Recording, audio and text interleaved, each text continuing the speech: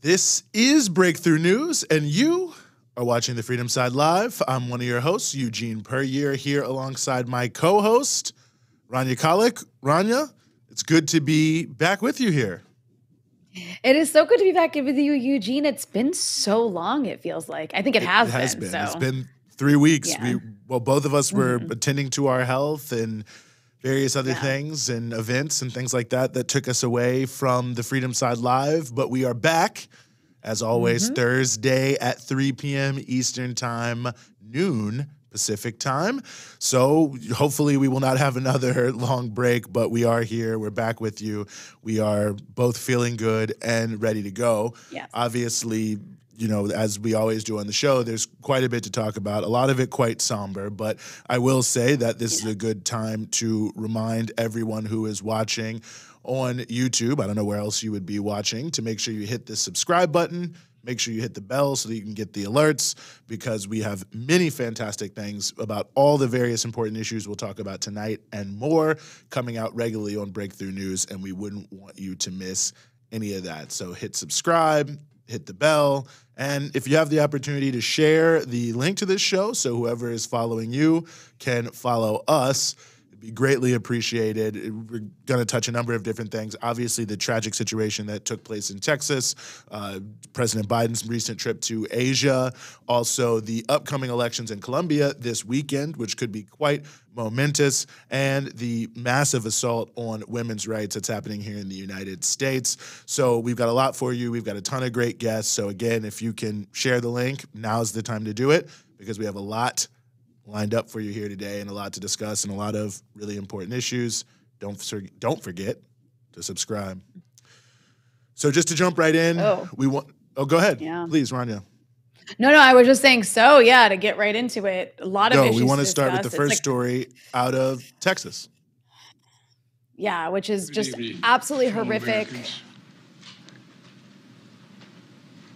I had hoped when I became president, I would not have to do this again.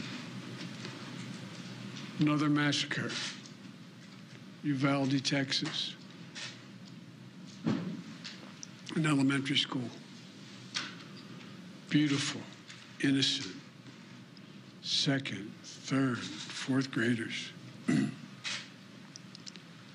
how many scores of little children who witnessed what happened see their friends die as if they're on a battlefield, for God's sake. Well, that was President Biden, of course, in his press conference after the news came out about the shooting in Uvalde, Texas. And, you know, I think the somber tone there is correct. I, was able to see some of the quotes from one of the children who survived and some of the things that they saw and heard. Tragic on so many different levels, and there's a lot to jump into here. But before we jump into it, I think that people have seen, the debate is sadly where it is oftentimes after we see these sorts of just tragic murders taking place in these school shootings. And I think in many ways, perhaps the debate that we're in, which we've heard many times, is very well encapsulated by this clip of two gubernatorial candidates from the Republican and the Democratic Party in Texas facing off yesterday at a press conference regarding the shooting. Excuse me. Sit down. You're out of line and an embarrassment. Sit down. Get out of the next shooting is right now, and you're doing nothing. No, he needs to get his ass out of here. This isn't the place to talk this over. This is totally predictable when you... Sir, you're out of line. Sir, you are out of line. Sir, you are out of line. Please leave this auditorium. I can't believe you're a sick son of a bitch that would come to a deal like this to make a political issue.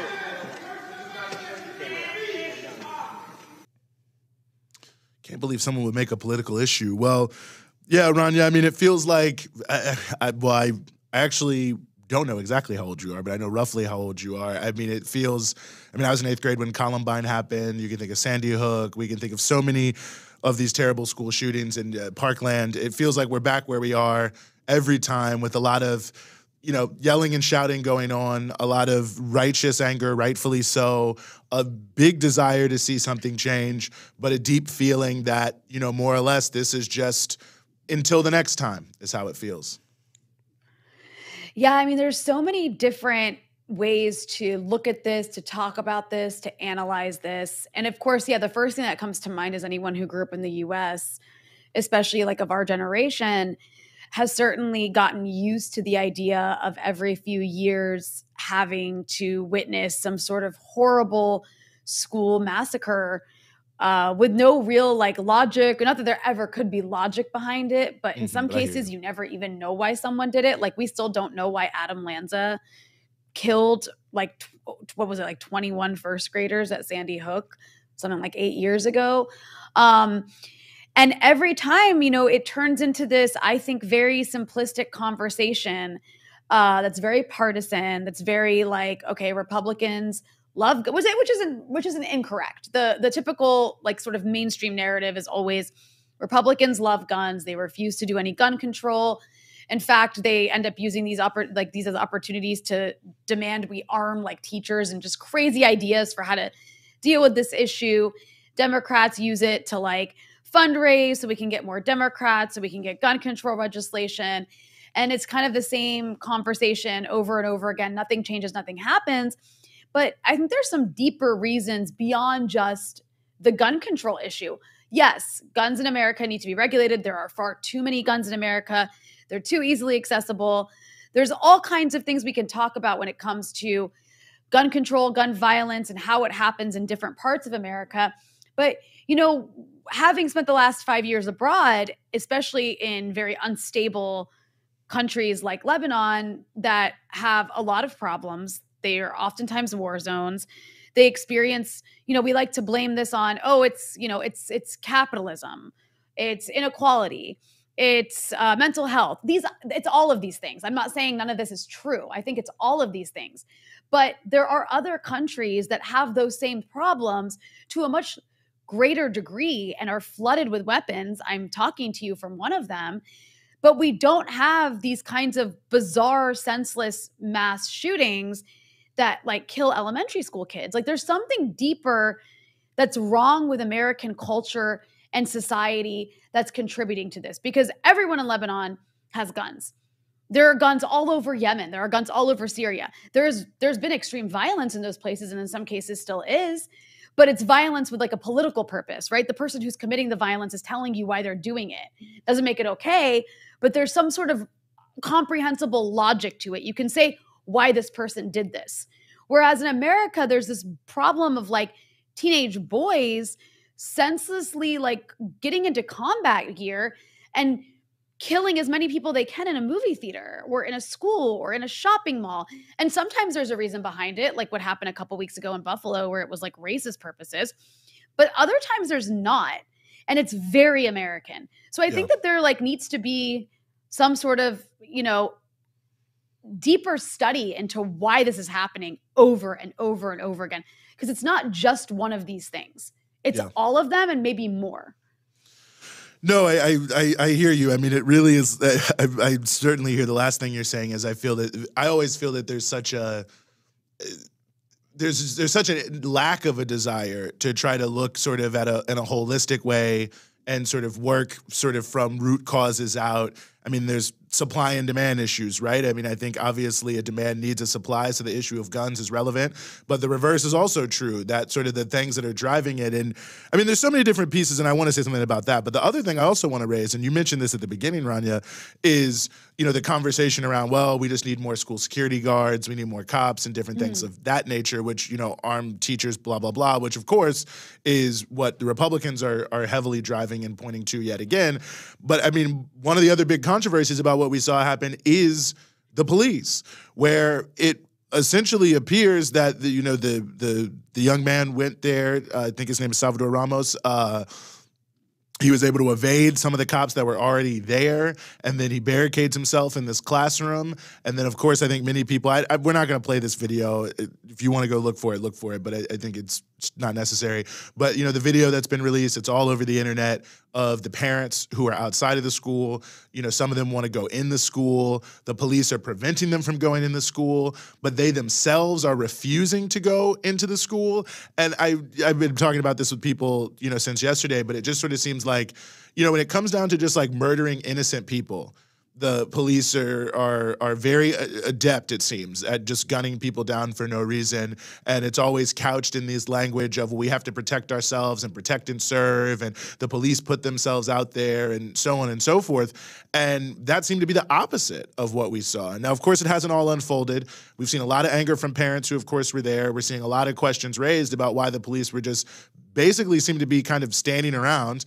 And then it takes the Border Patrol Special Forces, BORTAC, to show up. And then, they're trying to cut through the door and they find a key. I mean, it just seems that there's such a mythology around the ability of the quote-unquote good guys with guns, the police and security guards and others, to solve all of our problems. And then we consistently see in these situations, they're either not there, or when they are there, they're unable to really address it in any way, shape, or form that is significant and saves people's lives. And, this is Governor Abbott, of course, said, well, they did save some lives, just not enough. But I think that video is really infuriating to watch. I think a lot of people are rightfully upset. And I think a lot of parents are asking serious questions about what took place. And I think it just goes to the folly of so much of the discussion around how just having a bigger, badder, more prevalent set of armed forces is not going to get us to where we need to go. And it's more likely, honestly, to victimize other people than to address it. But I think that in and of itself, I think, exposes so much of the mythology around policing that exists in this country, which in and of itself speaks to the deeper problem of violence and the things that exist here. I mean, we titled the show United States of Violence. I don't want to go on and on here, but I mean, there's multiple gun violence issues in America, and they're both overlapping and separate. I mean, obviously we had the Buffalo shooting, and we know what that was about. I mean, we understand the long history of genocidal racism, the genocide of the Native Americans, slavery, Jim Crow, the vigilante violence of the Ku Klux Klan and other associated type groups, and the long history of violence that is, done by white people against non-people in the United States. Like that's a vertical that exists. We have these school shootings, which, don't necessarily have to be separate, but often are sort of a separate discussion and their own kind of lane in terms of what it says about I think as you said, Rania, kind of the cultural, spiritual, vacuousness of the country, where we have a huge promotion of violence in certain circumstances, both abroad and at home. We have like the frontier culture mentality. We have the America, world police, go bomb the world kind of mentality. Violence is constantly celebrated in many, many different ways in our culture. And death is normalized in a major way in our culture. I mean, we've seen this with COVID, right? So many people who don't have to die, who do die. And it's not just COVID, it's so many other things. And then we have community violence that is its own thing. This is, again, to point to the governor of Texas saying, well, we don't need different laws. Look at Chicago, look at Baltimore, look at all these other places. And, I mean, there's a truth to what he's saying, that those laws are not really addressing the issue and they're not keeping people safe. And in fact, they're victimizing the people who tend to be the most likely to be shot. But, that's its own reality that deals with the economic and social destruction of whole communities, through economic devastation, mass incarceration, and all these other pieces. So it's like, different things overlaid by a similar kind of cultural reality. And I don't really think, and we also have to talk, of course, about patriarchy and the use of guns, and gender-based violence and violence against women, which is very significant. And until we start to deal with these greater pieces, like the Buffalo shooting, everyone said, well, why don't we do something about Facebook, but not about how do we uproot white supremacy? And how do we address patriarchy? How do we address the destruction of entire communities, the rise of alienation and loneliness and marginalization? And I think, as you mentioned, these young men, many of whom are not from economically devastated circumstances, but for whatever reason are being marginalized in a way and, you know, setting up these online realities and identities and going in and doing these terrible things. I mean, it's just, I don't know. I think looking for the one silver bullet answer to me, Rania, feels like the problem is that we're always saying, like, what's the one thing that's going to stop this from happening and keep kids safe and do this, that, and the third, when really it's like there's probably a list of 100 things we need to do imminently to address this issue, these issues. Absolutely. Absolutely. And I think it's really important that you noted the sort of background a lot of these people come from is this sort of like a middle class suburban background. And there's something about suburbia that is extra alienating. There's like an extra level of alienation where people live more online and they're sort of atomized in a very particular way in the United States, in a way that you don't see in other parts of the world. I think that plays a role in this. You know, I was reading about how a lot of the conversations that we're having now about mass shooters used to be had about serial killers, because like in the 70s, 80s, maybe even a bit in the 90s, there was a really high rate of serial killers. Like that the number of serial killers has actually gone down since that time. But there was a lot of serial killers. I think we see it reflected in the sort of true crime sort of series that we see on streaming platforms like Netflix, where you can go watch about some serial killer from the 80s. And a disproportionate number of serial killers were in the US. And I saw someone make the argument that the mass shooter is like the new serial killer. There's a lot of the same kind of elements of trying to understand, where does this come from? Like, does this person have some kind of like psychotic gene, but also like, is it being activated by certain conditions in life? And what conditions are those? And what does it tell us about society? Like a sort of sociological look at this. And I think that's what we need. We need like an actual study into this, because it's not going away. It's happening with more frequency. And it's really frustrating seeing how every time it does happen, it gets turned into a conversation about, and again, this is part of it. It is Democrats versus Republicans to a degree, for sure. But that's one element of it. Like, it's not just a culture war issue. This is like an America issue. And, you know, you mentioned violence at home and abroad. Well, Joe Biden, in that clip that we opened with, where he was commenting his first statement about what happened in Texas, that statement was made after a trip to Asia to meet with various U.S. allies to basically get people on board with escalating this war against China, where, you know, he also made a comment earlier in the week to the press saying that if China invades Taiwan, the U.S. will defend Taiwan militarily. That's like the second or third time that he said that, which is a really big deal that he said that, because he essentially said the U.S. is willing to go to war with China over Taiwan, which is a very dangerous thing to do. Like, you're talking, I mean, you know, take Ukraine and multiply it by more. That's a huge world war we're talking about, as if we're not already in one.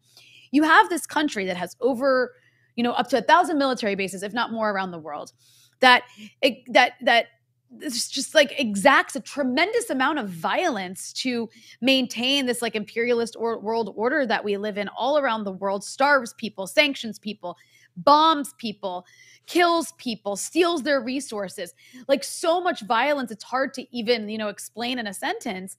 And then we ask why there's so much violence domestically. Like there's a connection here. You don't get to be the most violent country in the world, which America is, and then not have that sort of violence at home. And there was just something really ironic about Joe Biden, as nice as his statement was, like reflecting on or pondering why there's so much senseless, inexplicable violence in the US after he was literally on a tour to warmonger against China. Mm-hmm. Like, it's like, how could you not see that connection? Yeah, no, I think there's no way it can't be connected, because it's also deeply connected to the desensitization around human life, you know? I mean, and when you're conducting these massive worldwide campaigns where you're othering people in order to, you know, conduct mass slaughter, and I think the same thing is true here in the United States. I mean, you know, we look at the history. I mean, there's an article I would urge a lot of people to read. It's from well before this, but it's in The Nation. The title is "There's No Second Amendment on the South Side of Chicago." It's about It's by Sharon Mitchell, who is the chief public defender in Cook County, that's in Chicago. And he's actually talking about a case before the Supreme Court right now that a lot of people are talking about, where what I think you could say very restrictive laws around owning handguns in New York City are at question, and many people feel that they're going to fall. And the point he's making is, you know, the vast majority of people, obviously young black males in the South Side of Chicago, are not killing people, despite, you know, what Fox News is telling you. But you know, there is a lot of violence there. People are scared. They definitely can't trust the police. I mean, look at what happened to Laquan McDonald, you know what I mean? And there are many people, and I've seen this myself in places I've lived, who are then illegally carrying guns because they're terrified. You know, they're afraid for their life, and they know they can't trust the police, and they want to just be in a situation where they feel like they have some safety. But then they get caught. They themselves are criminalized. You're in jail 10, 15, 20 years. Your life is destroyed. And so the point he's making is when we want to deal with community violence in places like Southside Chicago, places like, you know, different parts of all different sorts of communities, we have to look at the root cause issues that are causing it, and we can't just criminalize people. And that's what gets lost, I think, in a lot of the debate around gun control, is it doesn't look at the different realities of how guns are used in America. I mean, I'm from Charlottesville, Virginia. A lot of people know that. You know, I talked to many people who were in that church when the Richard Spencer's forces were coming towards them, and they told me that they were very happy there was well-armed Antifa, quote unquote, with assault rifles, because that was what deterred those people from going what they felt directly into the church. And I mean, we know who these people are and what that means. And the people I'm talking about are like pacifists, you know, who are telling me this. So it's not like people who are rah-rah guns, but they were, you know, rightfully people were scared. I mean, look at what happened. Heather Heyer was ultimately killed. So, you know, like that's a piece of it, you know? And so it's like when you just take this blanket one-size-fits-all, you end up oftentimes, you know, criminalizing and unilaterally disarming people who have the most justified reason to have a gun, while the majority of people, and I want to play one more clip on this note, who are owning guns are owning them for the exact reasons these people are scared. We have a clip of Greg Abbott, and I want to just quickly tell people what this is about. Governor of Texas. He's signing into law in this video you're going to see in the Alamo, law in Texas now, permitless carry. You don't need any sort of permit to carry a weapon, I think even a concealed weapon. And he's talking about why you need guns. I think it speaks to the point I'm making. They fought for freedom. They fought for liberty.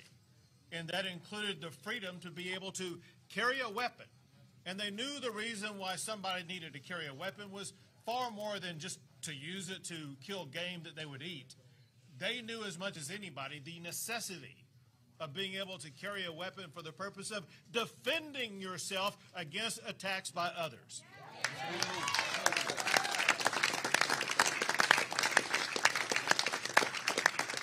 That very same principle exists today. Just look at the ranchers who live in South Texas who are being invaded on a daily basis by people coming across the border. They need to have a gun to be able to defend themselves against cartels and gangs and other very dangerous people. There is a need for people to have a weapon to defend themselves in the Lone Star State. I mean, what an amazing example, really, for him to give. Like, you needed protection to protect yourself against these hordes coming over the border.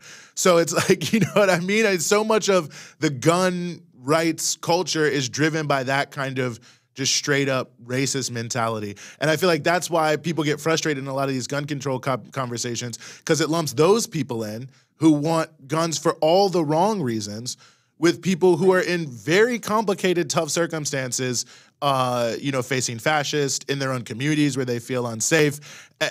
So, you know, I don't know. I don't even know where I'm going, but it's all just overlaid in this one thing, but we never quite get there, you know? And I think that's the thing about it being Democrats versus Republicans, is neither party has an interest in questioning, is policing actually helping people? What are the reasons why people are owning guns? Why are people alienated in our society? I mean, I don't know. Let me stop ranting. Well, no. I think you're making a really good point. And back to the issue of our police helping people, I think it's like we have to note that from what I've seen, it sounds like something like 40% of the municipal budget in this town where the shooting took place in Texas was going to the police department. And and they had trained like a couple months ago for a school shooting, which actually raised the issue of they trained at the shooter's school, which raises the issue of, well, if the school shooter is going to be a student, aren't they just seeing what the precautions taken are going to be so they can like sidestep them if they decide to be the shooter? I mean, there's a lot of holes in the way we're dealing with this anyways to begin with.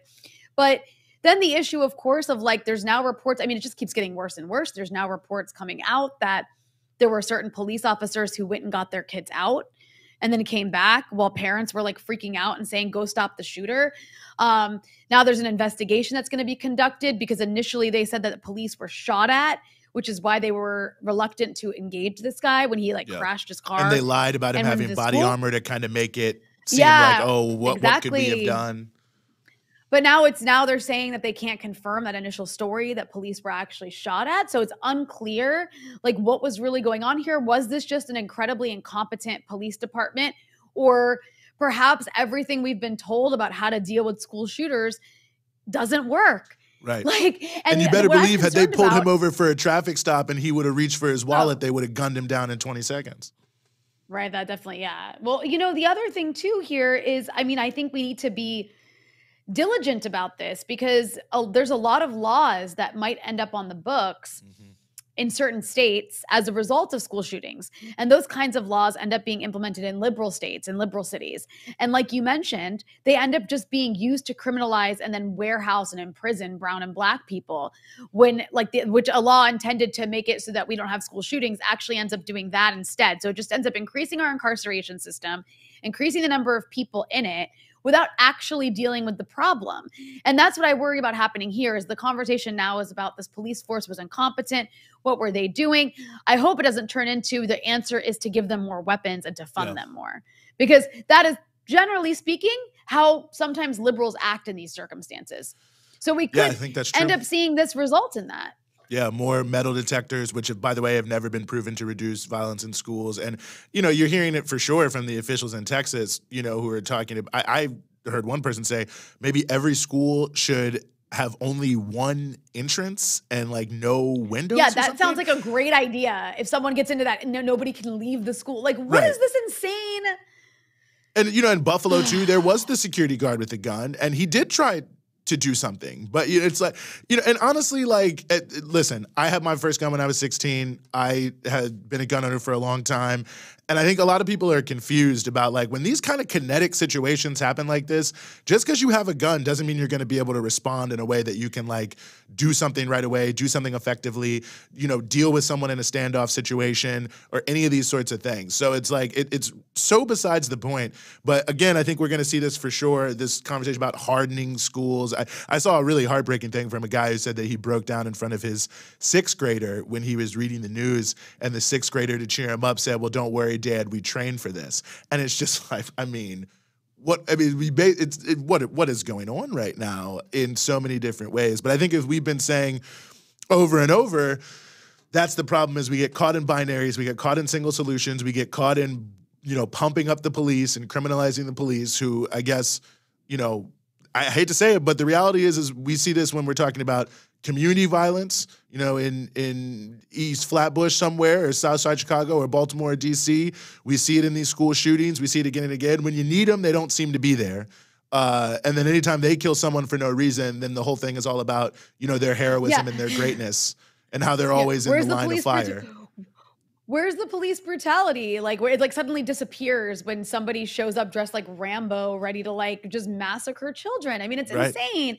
And it also reminds me of do you remember there was a shooter in New York City like a few years ago, and the police, this speaks to what you were saying about in a kinetic situation, just because you have a gun doesn't mean you can actually use it properly. Yeah. So police who are actually trained to shoot were like running after this shooter.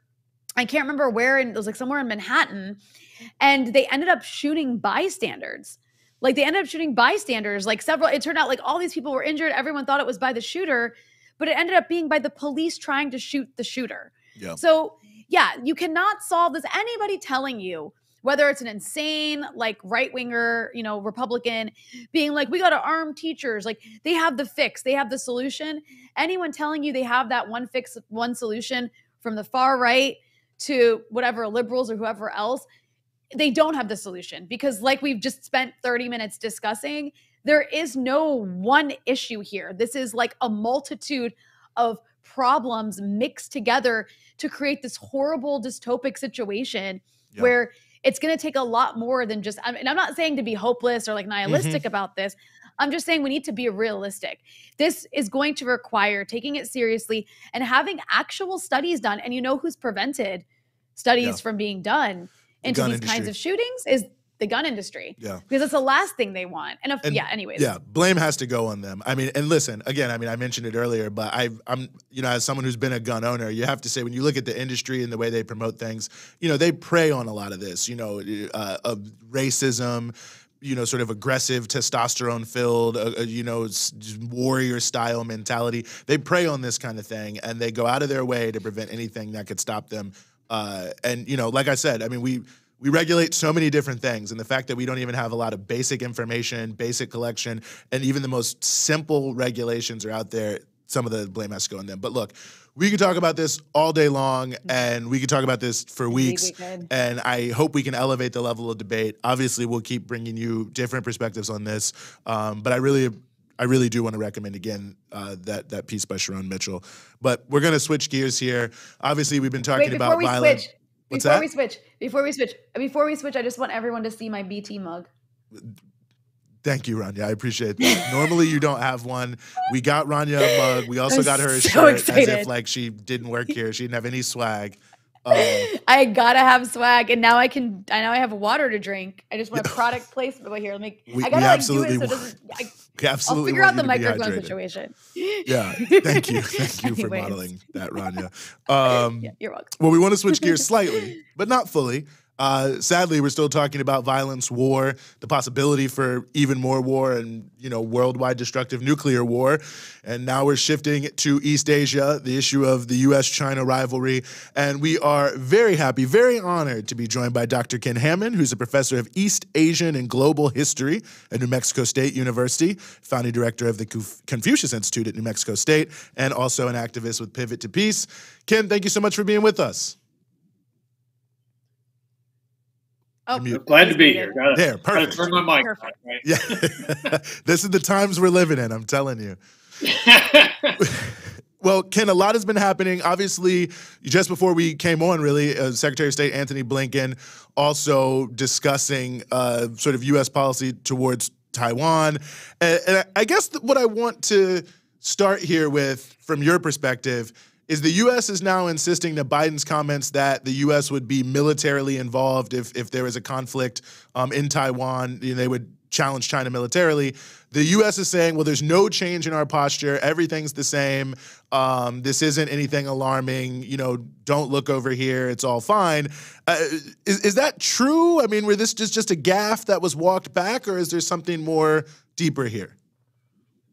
Well, if it's a gaffe, it's the third example of this. He's done this a couple of times before, where he's made these off-the-cuff comments about U.S. military engagement with China, direct military engagement with China over the Taiwan situation, and then his spin doctors have to walk it back. So, to say it's a gaffe, fool me once, that's my problem, or your problem. Fool me twice, it's my problem, and fool me three times, it's all of our problem.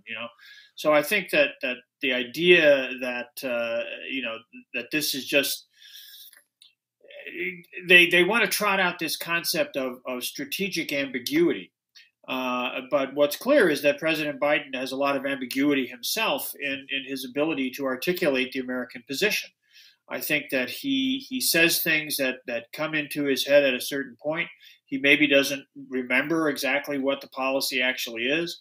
Once he's out there speaking, he doesn't have somebody who's feeding him his lines, and he says things that then have to be spun in a way that gets them back to the actual formal legal commitments of the American government, which are to the one China policy, the idea that Taiwan is part of China. There's only one China. Taiwan's part of it. Everybody on both sides of the straits agrees to that. There's some dispute over who the actual government is, but the vast majority of countries in the world recognize the People's Republic. So I think that this is dangerous to have Biden going around saying these kinds of things. It only ratchets up an already overly tense situation that American politicians have created. But I don't think it really reflects a deep rethinking of American policy, because American policy has been hostile and aggressive for years now.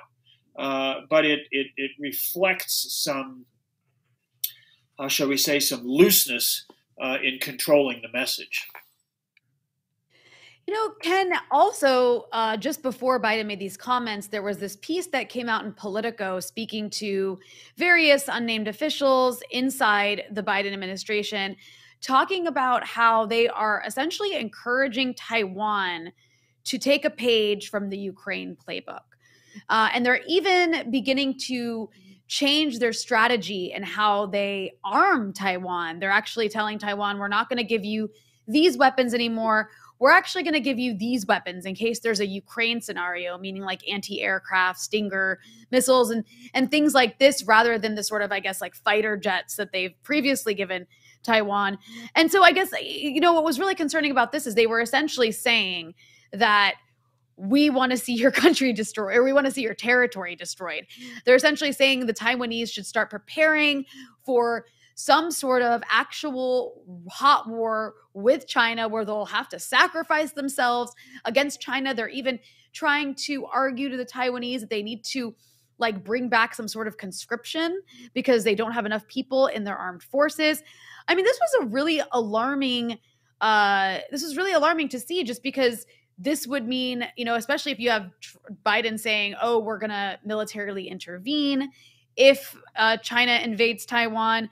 So to have them actually preparing for a real life scenario where they'd be sacrificing the Taiwanese the way that they're sacrificing Ukrainians against Russia. I mean, what do you think about this? Well, I think that last point is exactly the issue here, that the United States is happy to have proxy wars. We're happy to have a situation where somebody else pays the price. This is what we're doing in Ukraine. The U.S. pushed and pushed and pushed and pushed with NATO until Russia finally reached a point where they felt that they had to take, countermeasures. And that's a rough situation. It's a very, very unpleasant situation, obviously, one that China has been very consistent in calling for negotiation and calling for resolving this, on a diplomatic basis. But it's one that basically it was structured and created by the U.S. and the expansion of NATO. But what it does is it gives the United States the opportunity to have Ukrainians getting killed and having their cities destroyed and having all this turmoil going on, while Americans sit home and watch it on TV or listen to it on NPR and wring their hands and worry about, white refugees for once, instead of all the people that we destroyed for 20 years in Afghanistan and Iraq and Syria. The double standards that we've seen around the Ukraine situation are phenomenal. Now we see American politicians, explicitly invoking Ukraine as a sort of parallel case to Taiwan, which is false on its fundamental premises, because Ukraine is a sovereign state. This is a dispute between sovereign countries. It's a situation where if anybody is violating, those fundamental principles, it's the U.S. and NATO with their constant pressure.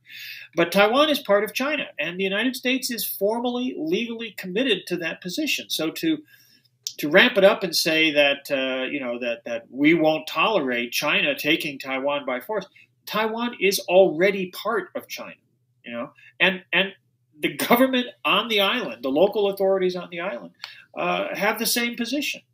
So it's the cognitive dissonance that comes with this rhetoric is pretty serious. And again, I think it reflects the idea that the U.S., it's American politicians driving the tensions over Taiwan as a way of trying to put pressure on China, demonize China, constrain China's rise. And this is a very, very dangerous game for them to be playing. Yeah, no, I think that's a very good point, Ken. And, of course, it also speaks to what you just said about, trying to sort of hem China in.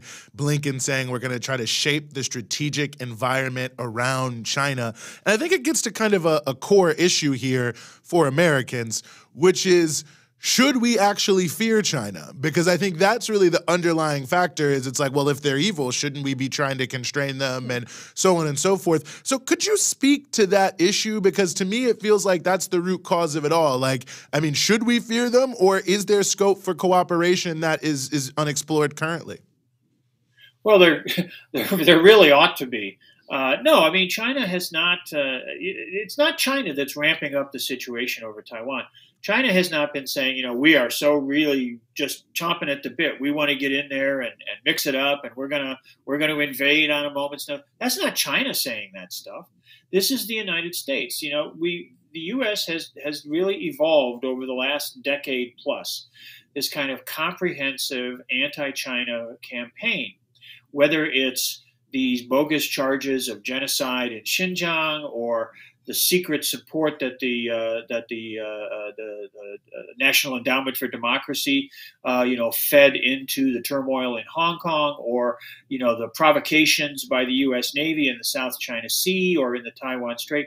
There's this comprehensive approach of trying to contain and constrain China, trying to slow down China's development, its reemergence as a significant factor in global affairs.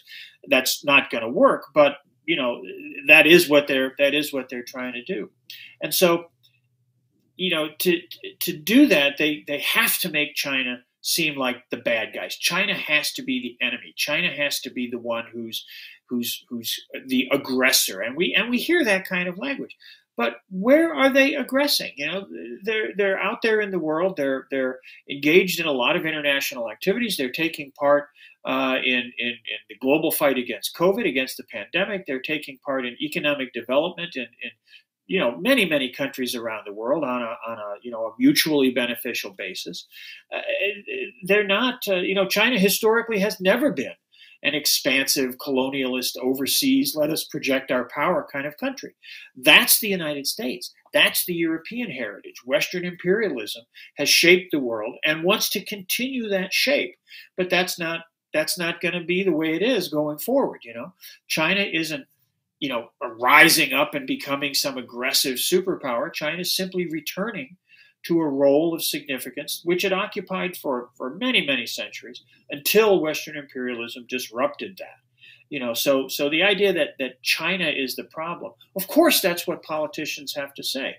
They can't say, well, we don't want the Chinese people to have greater prosperity. We don't want the Chinese people to, have a better healthcare system. We don't want the Chinese people to achieve technological innovation and develop their economy.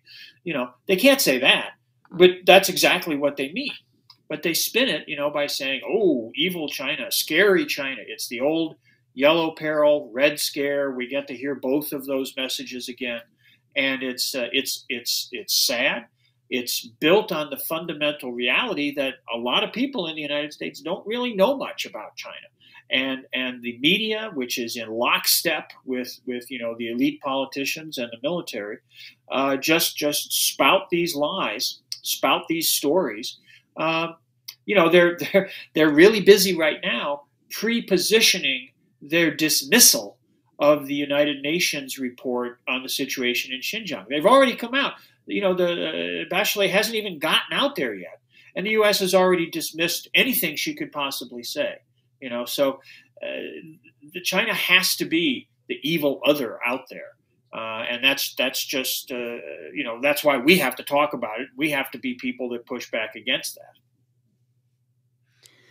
Yeah, it's well said. I guess, lastly, Ken, I'd want to know, how do you see the conflict in Ukraine, aside from how it might be having an impact on the way the U.S. views Taiwan? Or wants to use Taiwan.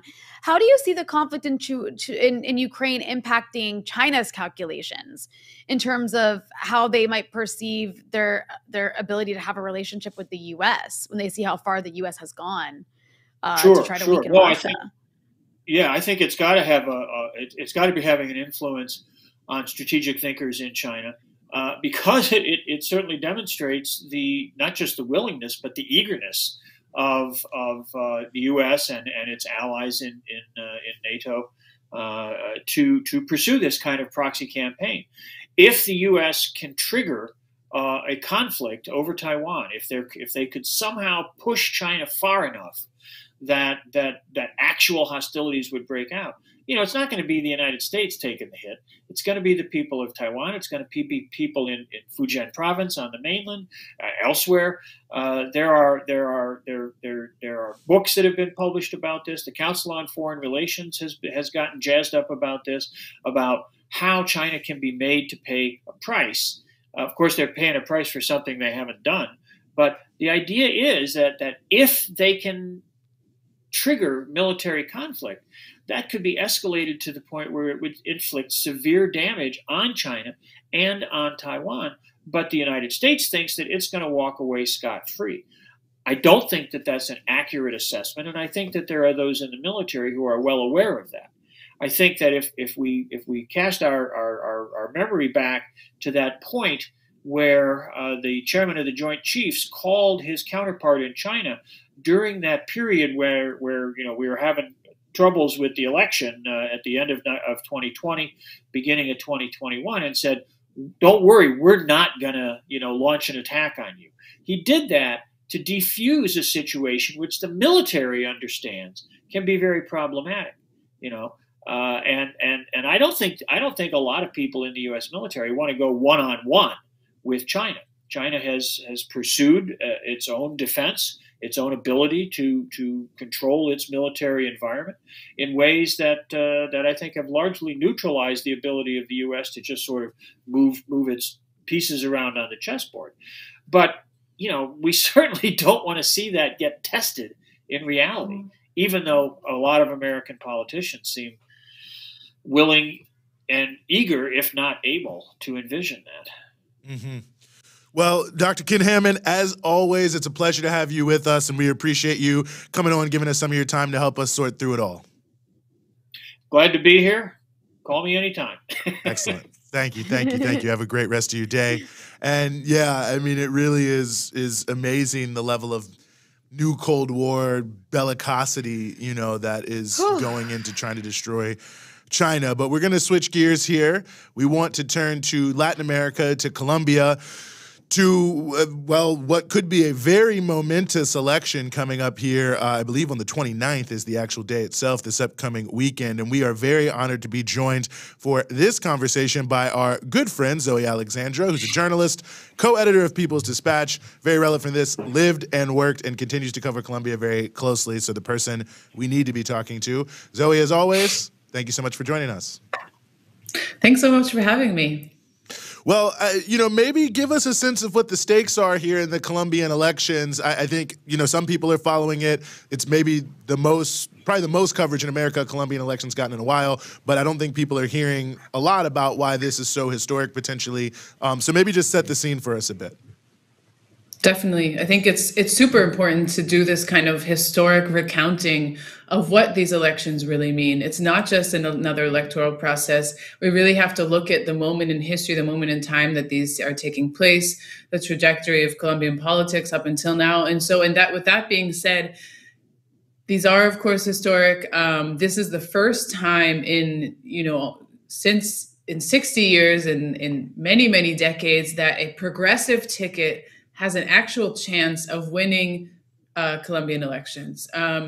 Colombia was one of the countries where elites very early on saw that it was important, whether they were conservative, whether they were liberal, they had to make a pact, and they made a pact. It was called the National Pact. So it was made in the 60s to basically bar any sort of people-centered, people-focused, working class possibility from arriving to office. This national pact that was made between conservative and liberal elites was made after 10 years of the violence, the uprising that happened following the assassination of Jorge Eliezer Gaitan, where the liberals and conservatives were fighting each other.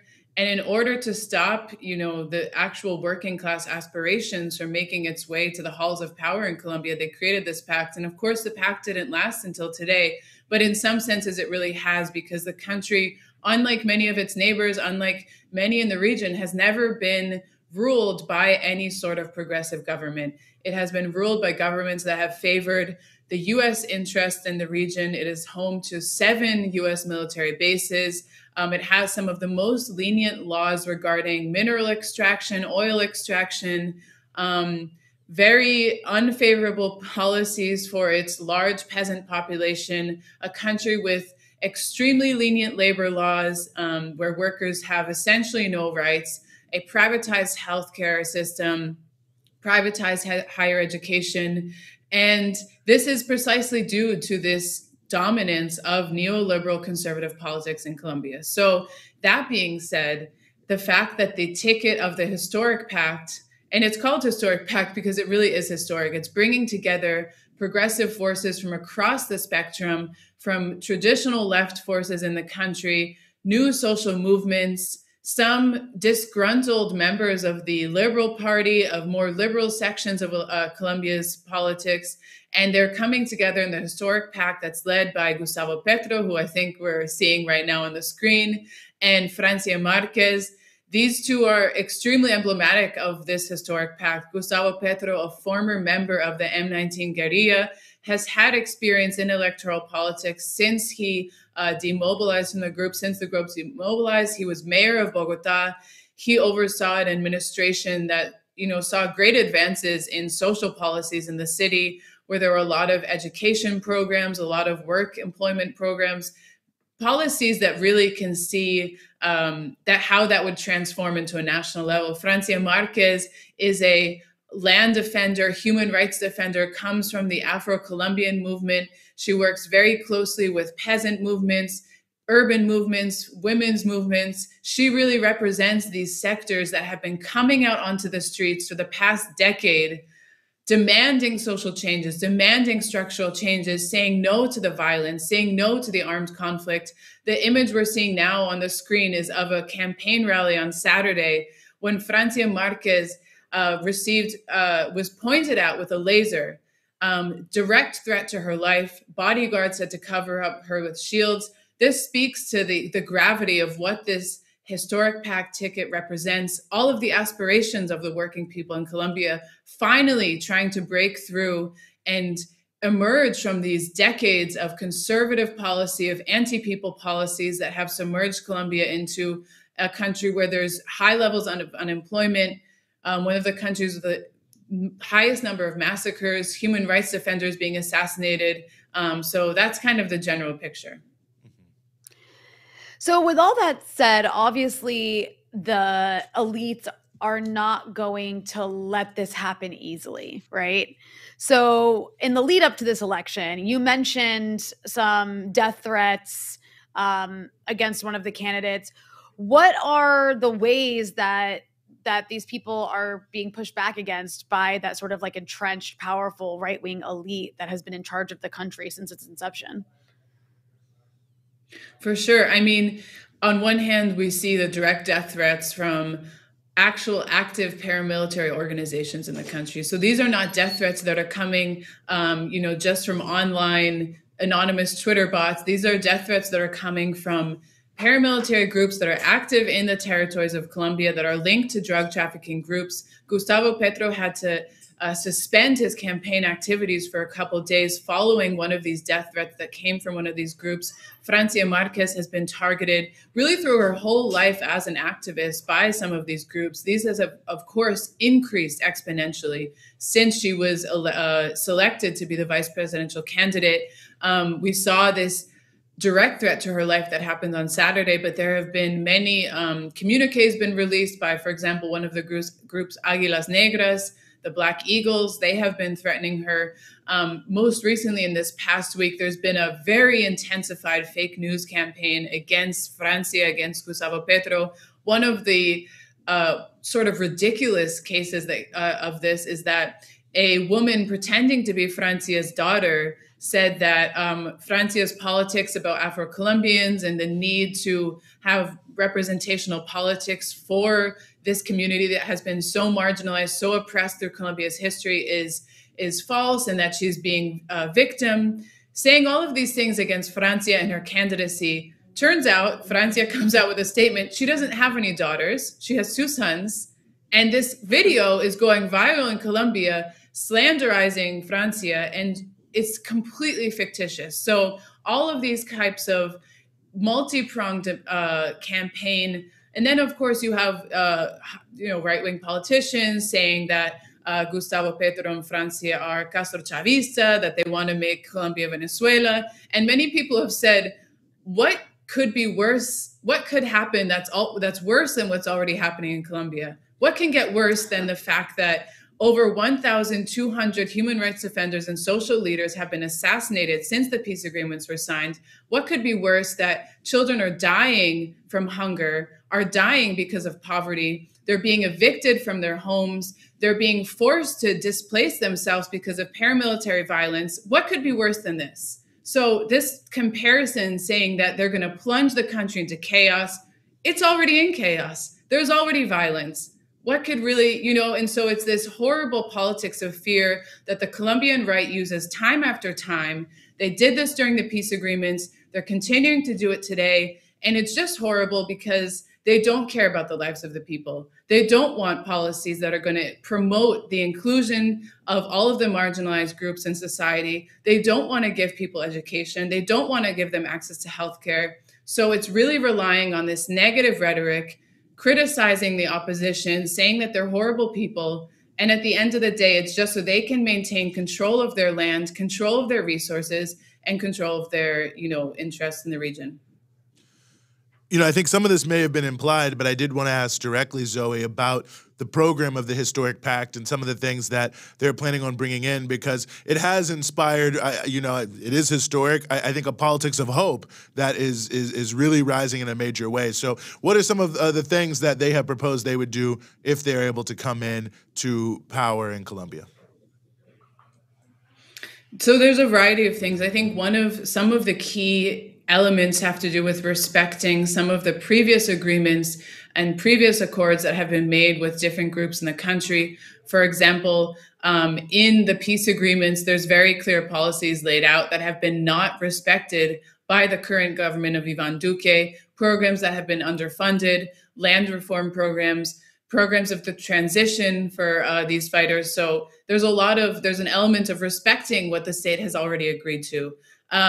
For example, fracking, which has really been a big debate in the country, banning these sorts of really destructive environmental policies that have destroyed the environment in Colombia.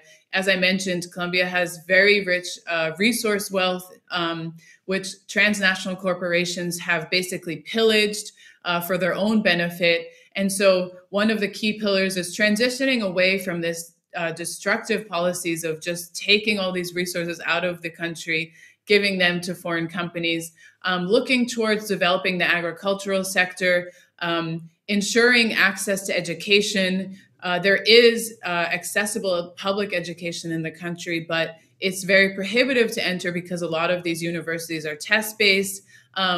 When Álvaro Uribe Vélez was president, not only did he oversee a campaign of sort of extermination of the left, but he also privatized the healthcare in the country. And so I think the guarantee of these basic rights, the slogan of Francia Márquez is Vivir Sabroso, which means live richly, live with dignity, live with joy, live with hope, and meeting the needs of these marginalized populations, trying to rectify the historic wrongs against Colombia's people through decades of armed conflict and, the counterinsurgency policies that have been supported by the U.S. government, the war on drugs, which has seen the destruction of people's livelihoods. And so really it's making right with all of these wrongs.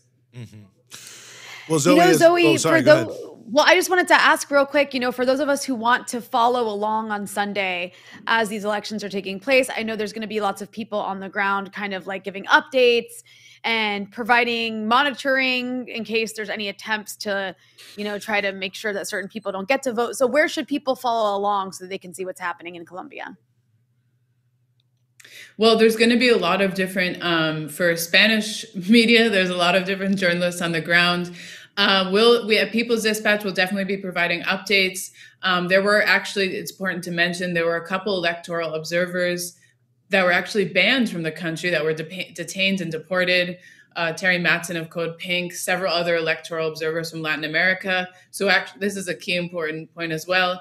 But I would follow along at People's Dispatch. I know that Colombia Informa from Colombia is a really great source. Causasha News, I know they're going to be following closely. And there's numerous of other media organizations in Colombia that people can check out. And definitely important to stay tuned, stay alert, and support the Colombians people, restoration of democracy. Mm-hmm. Well, Zoe, as always, I appreciate it. Very, very comprehensive. And I think, certainly this is going to be very interesting to see on Sunday. And hopefully we'll be able to bring you back and talk about positive things and a momentous change in Colombia. But yes, follow People's Dispatch. Couldn't recommend it more highly. Zoe Alexandra is the co-editor. Thank you so much for giving us a piece of some of your time. Ooh. No problem. Always great to be with you guys. Thank you. Well, hopefully this will be some good news. I mean, a lot to watch out for, possibility of voter fraud, possibility of violence. Fingers crossed. Huge. It's hard to really understate how big this would be to get these, narco dictators out of there. So we'll keep watching it. But we want to move to another issue, very, very important issue. That is the issue of reproductive rights and healthcare here in the United States. Obviously, the rights of women are very much under attack. And of course, there's the potentiality, at least, of this looming Supreme Court decision that would eliminate a woman's right to choose. So we are very happy to be joined as we delve into all this by Karina Garcia, who's an organizer with the Party for Socialism and Liberation and an organizer that I must say has 10 years of experience working with immigrant communities around access to reproductive health care. Karina Garcia, thank you so much for being with us here on the show. Thank you for having me. Well, Karina, I think this is it seems like an inflection point moment. We're seeing not only the Supreme Court decision, but, all of these, similar ridiculous, bigoted individuals who are trying to take advantage of it. Oklahoma passing this new law that I think is banning abortion from the moment of fertilization. I mean, it's almost beyond parody. And it seems, I think, to many people that it's almost a foregone conclusion that these rights are just gone and there's really nothing that can be done, the courts, the politicians, whatever. So I'm curious your thoughts about that, because I think it seems like one of those moments where, well, I don't know, I'm editorializing. So anyway, I'm just curious your thoughts about that and kind of the framing I think we're getting from a lot of the media discussion about it. It's been a hard few days, just, with everything that's happening. You all talked about what happened in Texas earlier, and it's just, I think that we have to win our rights the way that we got them to begin with. And I think we have to remember how powerful we really are. We understand what is happening right now. We understand that this is a government that has provided no solutions to the problems that millions of people, the vast majority of this population, is suffering right now, from joblessness to lack of health care, the housing crisis, child poverty. There's all sorts of problems, solvable problems that they should be working on, that they should be focused on, that they should be providing solutions to. And instead what they're doing is they're sitting on their hands and they're allowing a tiny group of people to threaten the lives of half the population, and in fact more than half the population, because the majority of people who have abortions are moms, right? That means they already know what it's like to have a family in this country. They already are living day to day thinking about these mass shootings and no solution in sight, thinking about the climate crisis and no solution in sight, thinking about all of these solvable problems. And it seems that the only thing that this government is capable of doing is providing arms and weapons and starting new wars abroad. When it comes to providing for people's needs and funding education and healthcare and childcare, all of the stuff that was laid out in that American Families Act that, of course, didn't pass, that was the bare minimum, really, of what people deserve, then it's filibuster. Oh, we can't do anything. Our hands are tied. But when it comes to starting new wars, then they have all the money in the world. You talked about it in your show, Eugene. Then they can pass billions of dollars with a majority, with so quickly, so effective all of a sudden they become when it comes to starting new wars. We've had enough. We've heard it all before. And what's important for people in the movement now is to go back to our roots, our fight. We're going to win our rights the way we won them to begin with, fighting, building our organizations, not tailing the Democratic Party, not wasting our time fundraising for them, and certainly not thinking that lobbying them is going to be the way that we're going to win back our rights. Ooh, that's the kind of fire we need to hear. Well said. No, well said. Because I think right now so many people see what's happening with these kinds of issues, particularly around the issue of abortion access. And it does feel like Eugene said, this foregone conclusion. We're going to lose this right. Everyone just give up and spend all your time. You know, if you're going to do anything, just put some money into some group that can help get people out. But now we see there's these laws that are being passed where it's criminalizing anybody who even leaves the state to go and get an abortion and then come back can be like criminally charged. So I guess my question for you, everything you said is so important and so true. But my question for you is, what is the answer? Like, what should people be doing? I'm not saying don't donate to organizations that can help people who need to get out of the state and go get an abortion. But beyond that, what can we do? I think that this is a moment we have to put them on the defensive. We have to put them on the defensive. How is it that they provide no solutions for people, that they can't do the bare minimum for working families, and that they want to force us to bring more kids into this country? We have to put them on the defensive. We have to talk about the things that they don't want to talk about.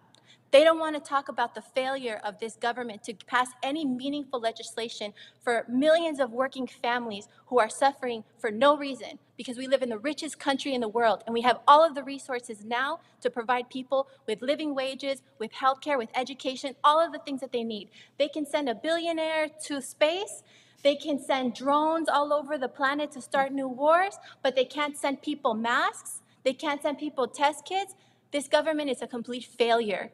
It's a complete failure.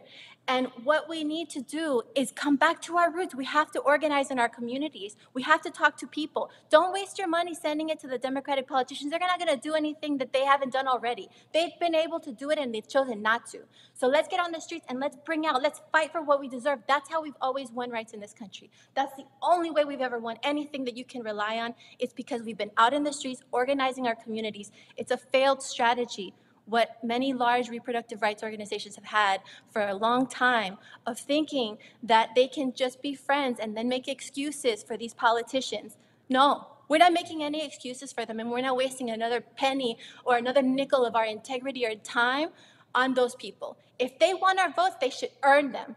Do something right now. Don't wait until November. Pass the women's health protection right now. The filibuster is bullshit. It's a rule that they have that is not in the Constitution. They can end it. They can abolish it. And in fact, there are people who are calling for that. Do it now.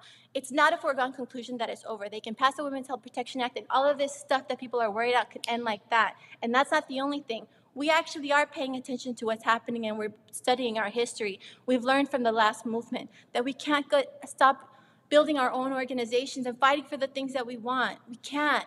Because that's the way that they are able to do all of the damage that they have. We can't wait for them. We have to do it ourselves. We have to fight for the things that we deserve and unite the things. We're not going to stop at abortion rights.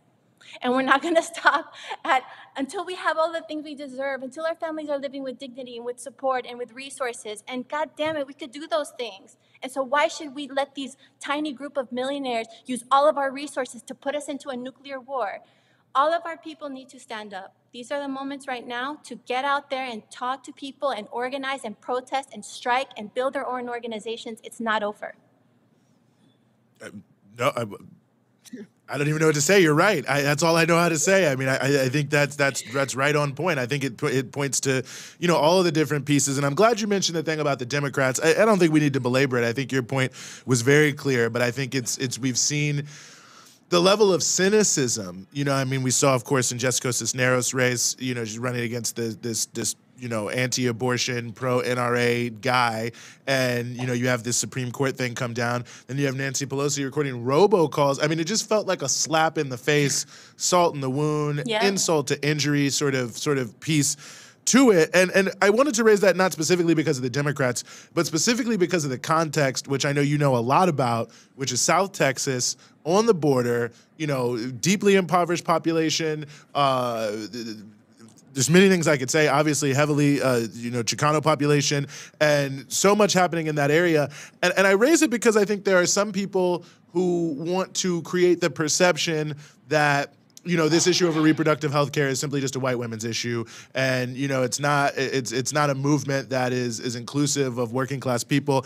And I thought that race was so indicative of, one, how that's false. But I think it's an important issue. And I know you've worked a lot on this, over the years. And I was hoping you could just address that, because I think when we talk about uniting people, it's an important thing that I hear, unfortunately, on the internet and places like that. And I hate to even give it credence, but I think it's important to address.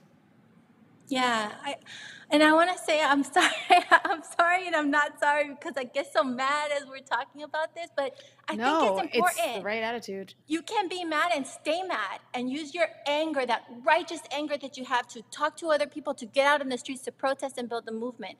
And about the Rio Grande Valley, this is something that people don't know, may not know as much about. There's a strong history of organizing, of left, communist, socialist organizing in the Rio Grande Valley, farm workers, domestic workers, and these people's organizations have been able to survive and to thrive in ways that are unbelievable. The amount of things that our people are able to withstand, the amount of oppression and exploitation that our people have been able to withstand and push back, it is an isolated place, and it has its different barriers, but the people are fighting. And I think that to the extent that the people have, sort of given up, or I don't want to even say given up their power, but sort of said, okay, let's let these politicians do the job, that's where we start to lose the most. To the extent that we get sucked into the Democratic Party's lies, that's where we lose. But the organizations that I've seen of people, the way that they fight for each other, whether that's because there's raids or whether that's because they're fighting for stolen wages or the conditions of farm workers, that history, we have to go back to that history. That's the way that we win things in this country. That's the way that we make changes. So I think the idea that this is like a white middle class women's issue, that's of course nonsense, right? We know that the people who are going to suffer and have suffered from this are poor and working class women, because no matter what happens, we can't just fly away to some other place. Rich women would means they'll be able to go somewhere else and get their abortions and whatever it is. But working class women don't have that luxury. We're going to be here. But you know what also? That not having that luxury gives you something too. It gives you courage and fight. It's not just about having money and resources. It's about standing up for yourself and standing up for your community and demanding the things that you deserve. And for that, you don't need any money. You don't need any money. You need courage, and we have that, and we know how to survive, and we're going to survive. All those organizations that are in the border, they're organizing with women in Mexico too. And the women in Mexico 10 years ago were where we are right now. But they learned, and we're learning from them. The way that they are able to legalize abortion in Mexico is because they've been fighting in the streets, and they've been organizing themselves, and they've been helping each other. They've been giving themselves pills and sending with each other and coming along with each other, acompañándolas. They've been helping each other, and that's the lessons that we're going to take too. That's what they don't want, but that's what we're going to do.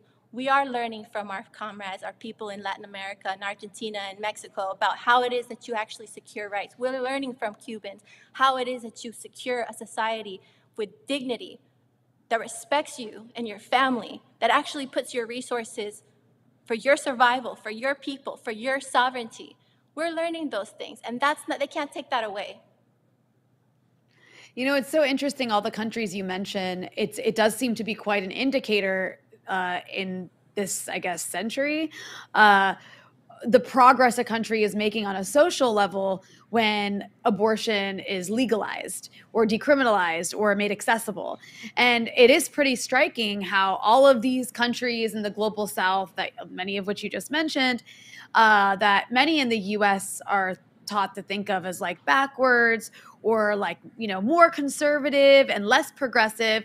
It's like we're seeing the opposite happen right now. We're actually seeing the US like regress quite dramatically. And that's even if we want to pretend the US ever was progressive in any way, it never really was. But does seem to be regressing and moving backwards while a lot of other countries in the world are moving forward. It's more of a comment than a question, but it's just kind of a striking irony. Definitely. I think what we can take from that as organizers and people who are fighting is to not have the arrogance of our ruling class, not think that we can't learn from other people's struggles from other parts of the world, not having that arrogance at all, and looking at the world how it is and thinking about our reality how it actually is, not believing the media, what they tell us, but seeing what are the conditions of our communities, what are the things that are happening. And we know that there are resources. And so our communities, our people are suffering for no reason. And that needs to stop. And that's why we can't just stop at abortion rights. We're fighting for socialism. We want socialism in our lifetime. We want people to be treated with housing, healthcare, education, all the things that they deserve, that we can provide not only for this country, but for the entire world. That's what we want. And so now they've made a big mistake by coming and with their arrogance that they always do. They overstep, and now it's going to make it worse for them. Well, Karina, we introduced you as an organizer for the Party for Socialism and Liberation. I know you're also part of a collective that puts out a great magazine, Breaking the Chains. I think, people who are looking out here wondering where to turn. What are some of the places they can go, they should look, get started on their own journey to stand up and fight back? Join the Party for Socialism and Liberation. Check out our publications, Breaking the Chains. Start organizing wherever you are. If we don't have a branch there, we'll start a group there and talk to us, pslweb.org. We want to know you. We want to fight alongside you. And if you're not in a city where there's something exists, then make it exist. But the time is now. But we do have to move quickly. Mm-hmm. Well, I think probably there are many people who are ready to fight alongside you now. Really appreciate you giving us much of your valuable time here today and just helping us sort through all these issues. Again, Karina Garcia, thank you so much for joining us here on the Freedom Side. Love you guys. Thank you so much. Ooh, I'm fired up. No, I'm 100% fired up with that there. It's a family show, so apologies to anyone who has their kids out here. But, Karina has a daughter who watches this show, so she's okay with it. You should be okay That's with true. it. Yeah. But no, I think all the points she made were 100% true. Nothing is given to you. At least when it comes to rights for oppressed and exploited people, everything is taken from powerful people. So if you want it, we sure as hell ain't going to get it from Nancy Pelosi and these people. And also, I like the connection to socialism too.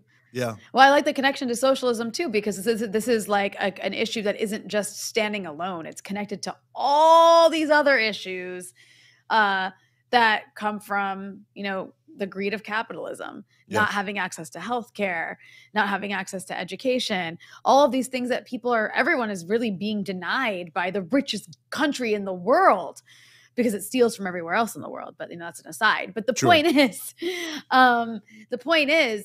I like the fact that she framed it as like, this was a real big mistake because now there's all these other issues we're just going to have to raise. Mm-hmm. So I like that. I like connecting the idea of abortion access to all of these other issues that socialism can solve. Well, there's a Cuban phrase that says, turn every defeat into a victory. So, this will be interesting to see how this plays out. And we'll have to see. People are already in the streets and doing things. It's not a foregone conclusion about the Supreme Court. Let's see what happens. But either way, I think there's a path forward. But as always, this brings us to the end of the show, Rania.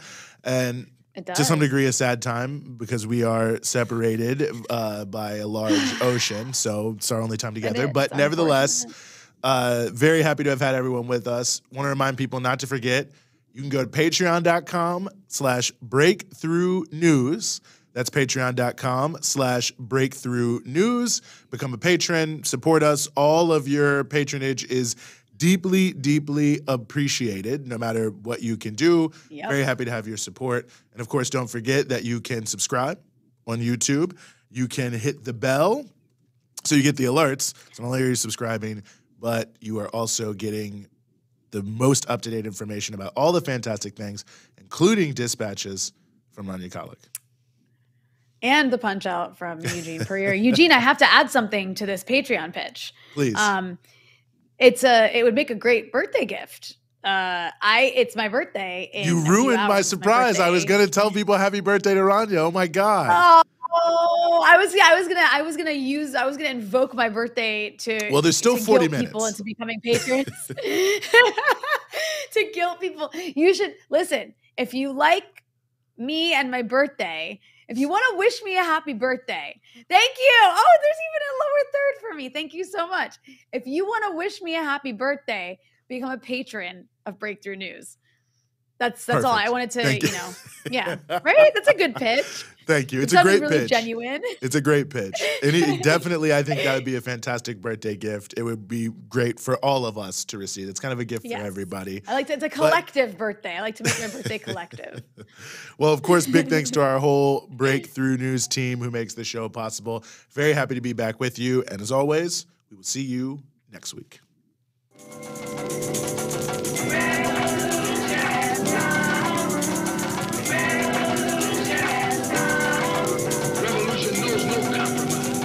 Revolution overturns and destroys everything that gets in its way.